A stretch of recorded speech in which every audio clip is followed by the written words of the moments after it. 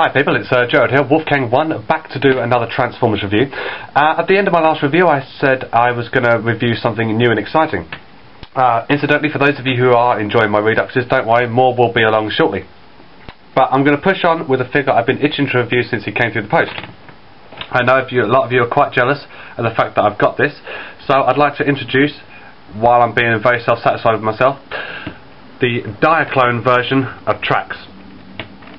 Now, I'm guessing this is one of the last wave Diaclones they did before Hasbro took over the license and rebranded them, because the box is stamped Takara Company 1980 to 1982.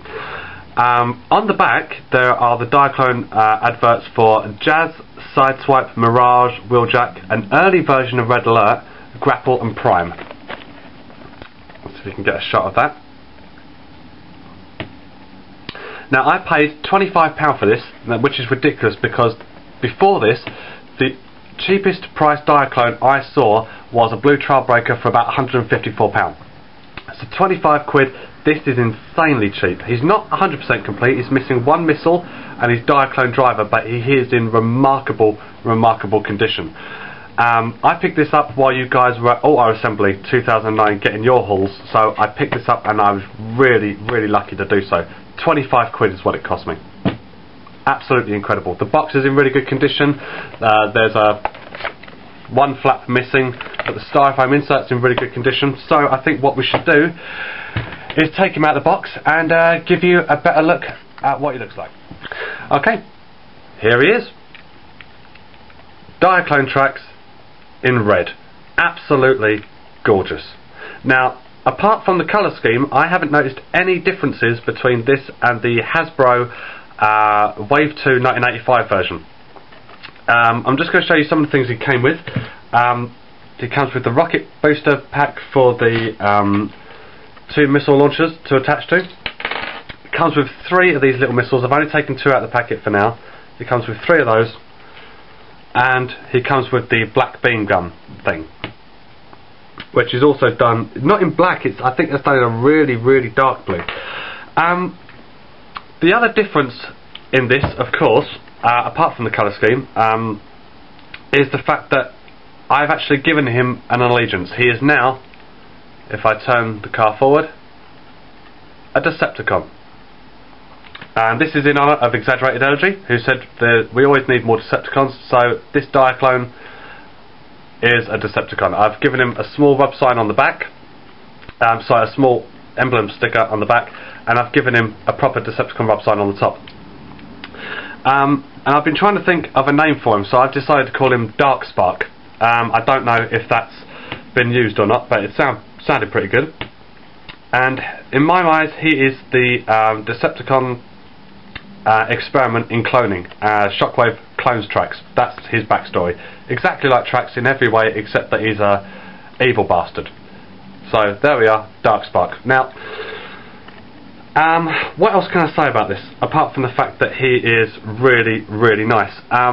Well, there's a different type of plastic for the doors and the roof. That's like a translucent plastic that I think has just been spray painted red, so as a result the red round here, the doors and the roof, is going a different colour, but the red on the hood and the bonnet and the back section here is still a very vibrant colour. He did originally have the flame sticker here with CS for Corvette Stingray in italics, but that was ripped and it was coming off, so I've washed it down, I've stripped it off, and I think he looks a lot more menacing with just the big silver Decepticon sticker on the front. Apart from that, as I said, there are no real differences between this and the Hasbro version. He still goes to flying car mode. I'll show you that now. Pull the undersides out and pull them out and forwards. Then you pull the wings out to the side. The wings on the Hasbro version are actually white. Then you attach all these things. You attach the missile launchers to the backpack.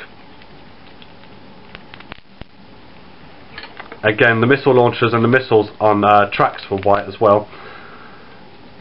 Attach the missiles into the slots. Now the firing mechanisms on these still work and they go a really long way, so I've got to be careful with this.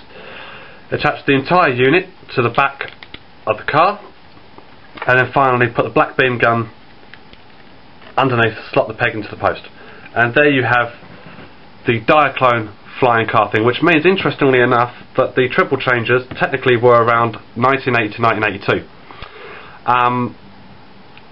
He looks really, really nice in this mode, I think. As I said, no differences between this and the Trax model that we've all come to know and love. I mean, you've still got to slot the black beam gun onto the hands still have the pegs. Let's actually take into robot mode, I think, because again, the only difference is the paint scheme in the face and the head.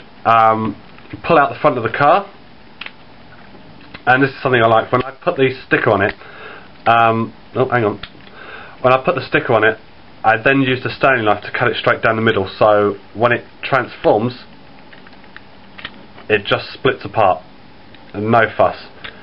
Turn the bottom of the car around, actually take the gun off the back, that might be a good idea. Spin the bottom of the car around 180 degrees, pull down the tabs at the bottom to form the feet. There are tabs on the arms, pull those out for the hands, attach the gun to one hand, lift up the wings just a little bit, and then finally the money shot, snap back the back section of the car, and that reveals the head. Now, I always liked all of Trax's modes. I loved the Corvette Stingray thing, I loved the robot mode, I loved the flying car thing. It works better in red for some reason. I would have actually, if they were going to recolour him for Hasbro, I would have actually liked to have seen a white Corvette or a black Corvette or something like that. Not to say that I don't think the blue's disgusting, I just think in terms of colour schemes, Takara had it right with the red one. Now, eHobby did a reissue of this guy in the red colours, and that, but the eHobby version is incredibly expensive. You know, a Diaclone should be ridiculously expensive. I got this for 25 quid, what does that say? Articulation wise, the arms go out to the sides, all the way up to the top, bend at the elbow, and you've got 360 in the waist, but that's due to transformation, so he does turn at the waist, but you're going to get nothing else out of him. The problem is with this, of course, is I'd say pick him up. If you can get hold of one, pick him up, but I got this for 25 quid when a guy was just like selling Diaclones for 25 quid a pop. I was going to get the wheeljack, I missed out on that. As soon as this one came up, I bought it outright. So, I mean, if you ever find another one floating around on eBay, you're more likely actually to find the eHobby version floating on eBay. So if you can get hold of it, do it. It's quite a quaint little nod to the original here. But this, I think, is absolutely fucking brilliant. This is a piece of Transformers history, and for his age, I mean, he's got a little bit of chrome wear on his wheel there, but the tyres are still intact, there's no cracking there, the paint scheme is still pretty much okay, save for a scratch on the top just there. I'm very lucky to get hold of this. So that's my review on the Diaclone version of Trax, red version, or as I now like to call him, the Decepticon Darkspark. This is my review for him. I think he's absolutely fantastic.